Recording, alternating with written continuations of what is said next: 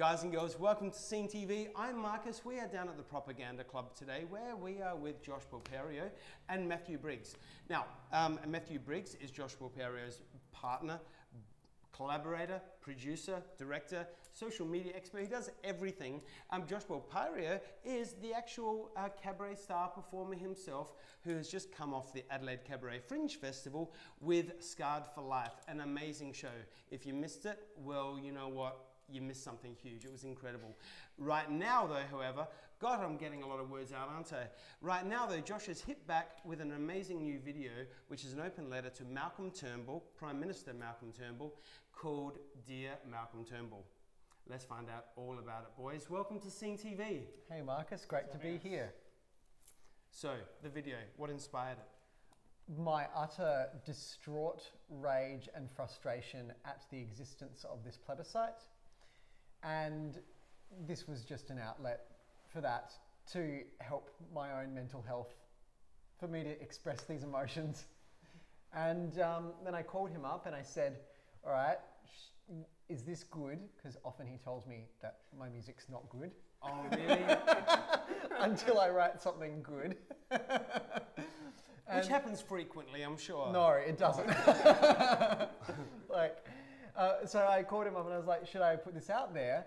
And he said, yes, it's good, which for him is like the biggest compliment that he'll ever give. It's good. Yeah, that's it's like... Good. It's good. How was dinner tonight, honey? Good. That's like, oh my God. It's like, oh my God, next level. Yeah. I'm going to go into my kitchen rules. Yeah, that's it. That's it. Sweet, so how has the video been received? We've just been so overwhelmed and blown away by the response. None of us could have possibly predicted that it would be received like this. So we're nudging 200,000 views. Wonderful.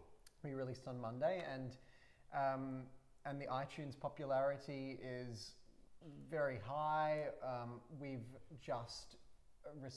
starting to receive purchases of the song through iTunes and my website, and we're starting to raise some money for the cause that we're supporting with this song. And what's the cause? The cause is Q Life. Do you know much about? I do, yep. Do you want to tell everyone? Let's tell everyone else. Tell everyone else. So Q Life is Australia's first national counselling service specifically for LGBTQI+ people.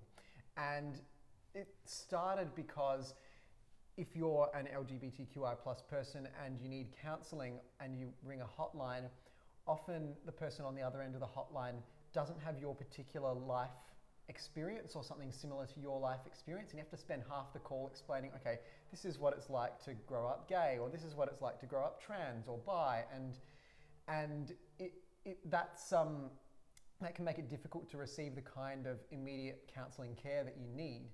So Q Life was started to fill that exact gap, and they're just doing fantastic things, and they could not be more essential at this particular point in our nation's history with this plebiscite that we're going through. And you know, I did this song because we as queer people need to feel empowered and need to know that we're strong and we're going to get through this at this particular point in time.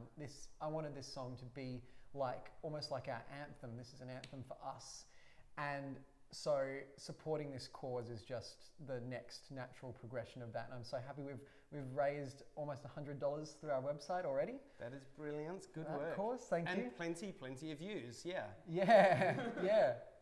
So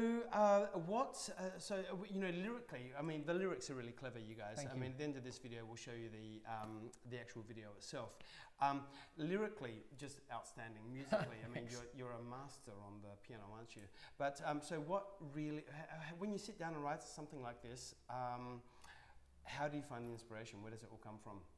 Right. So all you have to do to write a song, in my opinion, a cabaret or musical theatre song, is be honest and be specific. Okay? So my inspiration, of course, was my feelings of being distraught, my feelings of being angry, of injustice of this situation, and how can this person do this? You know, how how can, sorry, I got thrown. Sorry, there's a bit of action offset. It's all good. Sorry, go on. So, before, do you know what you're up to? Yeah. So, in short, so I found those emotions, and then to let them out, you've just got to write what you know, be honest, tell him exactly what I think of him, and tell it in a really specific way.